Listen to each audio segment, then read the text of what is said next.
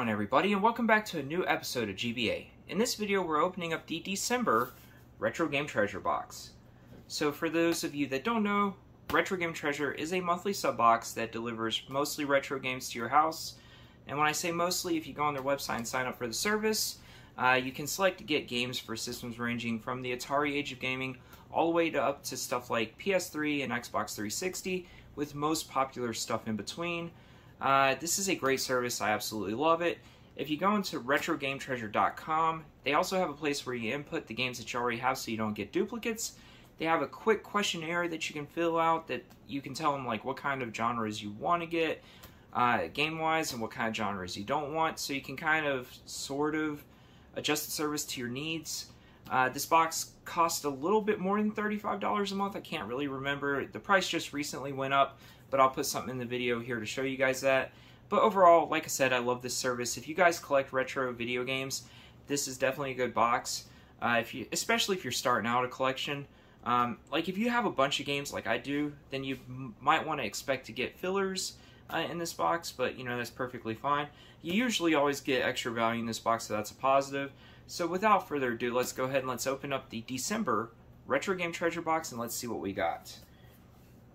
Like I said, I don't like this one as much as Video Games Monthly, but mainly because with Retro Game Treasure, you're kind of like, there's only one tier to get. So you get 3 to 5 games in this box, where Video Games Monthly, you can subscribe to get up to 10 games a box, which I actually really like. I wish that they had different services where you could get more games out of this box as well. But nonetheless, this is still a good service. So let's open this up.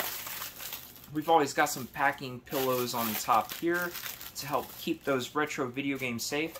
And maybe I should mention real quick before I pull out the first game, I can get games for the Game Boy, the NES, Super Nintendo, Nintendo 64, GameCube, and I also think I have Sega CD checked off, even though I haven't gotten a Sega CD game in a long time, which is fine. I've got a bunch of Sega CD games.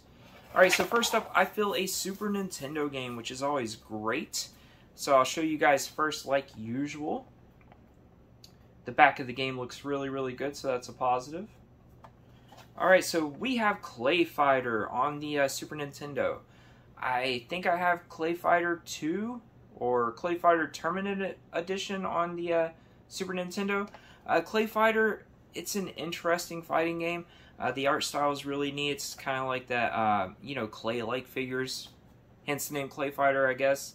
But it's not the best fighting game in the world. But it's got some unique characters, and it's fun to put in play sometimes. I actually haven't played the original Clay Fighter in a long time, so I'm going to look forward to that. And like I said, I'm always happy to add Super Nintendo games. Overall, cart looks in good shape, so there's not a lot to complain about. Alright, so next up, we have a NES game, so that's awesome.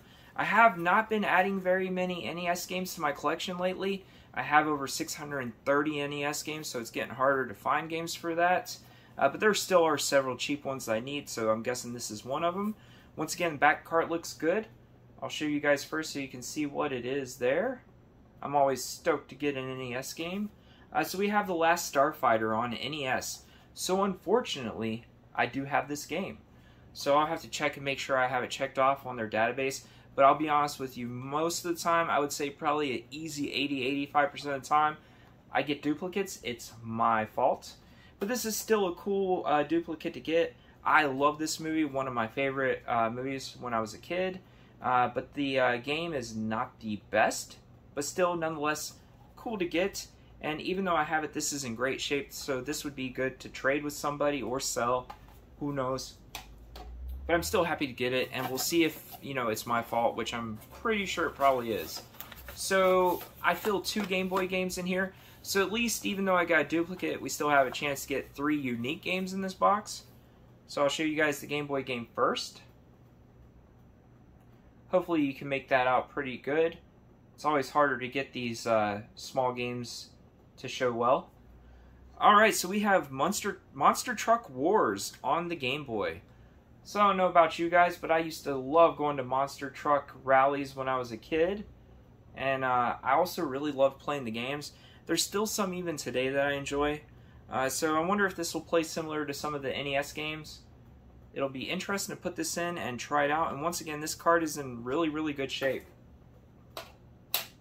So I'm really stoked about that. That's probably the one I'm looking forward to most so far. So the last Game Boy game, are we going to go out on a high note, or is this going to be a whimper? You will find out before me. And of course, opinions will vary. Alright, so we have Boomer's Adventure Asmic World. I'm not really sure exactly what this is. I have never played this. Doesn't look super familiar to me. That character looks slightly familiar, but that could be for various reasons. But yeah, I would say this is a positive. I always like ending the box on a game that I have no clue what it is. It's going to be fun to put that in and see what it is. That's it. Nothing else in the box except for our, words and stuff in there. So we'll throw that down to the side. So overall, what do I think about this box? I absolutely love it like usual. I'll try to put something in the video here showing you guys what all these games are worth according to price charting, as far as currently goes, of course. So the Game Boy games are probably definitely the ones I'm looking forward to trying the most. If you guys have played these, let me know what they are. I'm pretty familiar with Clay Fighter and The Last Starfighter, but these guys I know little to nothing about. I would have to say probably the Monster Truck game is what I'm looking forward to playing the most. But let me know down in the comments what you guys thought about this box. What was your favorite game in this box? Do you feel like this stuff was worth about, I think it's like $37 now if I'm correct. But yeah, I enjoyed it. And guys, I just want to say that's probably going to do it. But first I want to say thank you. I appreciate you. If you know anybody who might like this kind of content, share the video around. Always looking to grow the channel a little bit. But for now, I'm probably going to go play some video games. Maybe open up some boxes. Try to enjoy the rest of my evening, and I hope you do too. So until next time, you guys, I'll see you later.